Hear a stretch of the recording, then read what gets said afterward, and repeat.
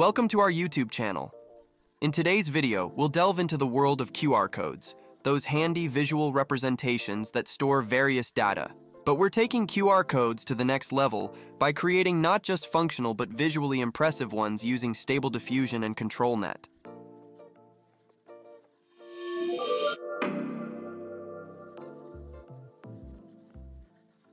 To embark on our journey to create stunning QR code art, here's what you'll need.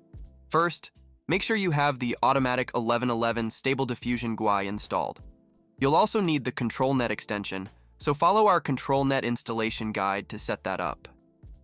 Lastly, don't forget to download the QR code monster model for ControlNet. This model can be found on the Hugging Face website. Link is in the description.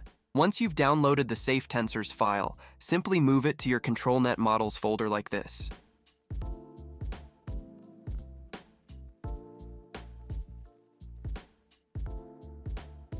Before we get into the creative process with Stable Diffusion, you need a QR code that meets certain criteria for better results. Make sure your QR code meets these requirements. It should use a high fault tolerance setting of 30%. Ensure there's a white margin, also known as a quiet zone, around it. Utilize a basic square fill with a black and white pattern. Avoid generators that introduce thin white lines between black elements. After generating your QR code, download it as a PNG file. You can use a free QR code generator to meet these criteria, and we recommend Anthony's QR Toolkit. Inside this QR Toolkit, set the error correction to H, margin to 4, and pixel size to 20. To create captivating QR codes, we use Stable Diffusion's Txt2img function alongside the QR code monster model. Here's how to set it up. First, access the Txt2img page in the automatic 1111 web UI. Select a checkpoint of your choice and enter a prompt and a negative prompt. Now set the Txt2img settings as follows. Choose a sampling method. I will use DPM ++2M SDE Keras. Set the sampling steps to 30 to 40, but feel free to experiment with both of these settings, though we recommend at least 30 steps. For width and height, set them both to 768, and the CFG scale should be set at around 7, although this doesn't matter that much. Next, enable high-res fix and adjust the following settings.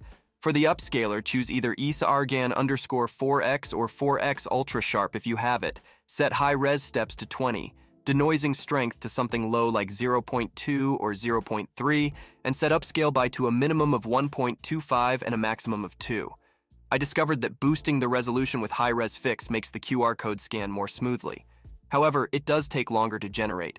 If you have an older GPU, I suggest starting without high-res fix, perfecting the image, and then generating it once more with high-res fix enabled and using the same seed.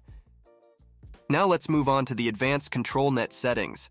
Keep in mind that these settings were optimal for my specific setup, prompts, and checkpoints. When you tweak the prompts or checkpoints, you may need to make slight adjustments to the ControlNet settings. We'll delve into those modifications shortly, but let's start with the basic settings for now. First, drag your QR code into the ControlNet unit and enable ControlNet. Now adjust the following settings. Set pixel perfect to yes. For the preprocessor, choose none. Select the QR code monster model. Adjust the control weight, which is typically around 1.7, but we will adjust this later as needed.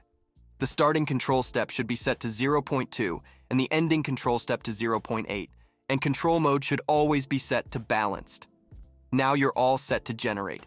Keep your mobile device ready to quickly test the QR code after generation.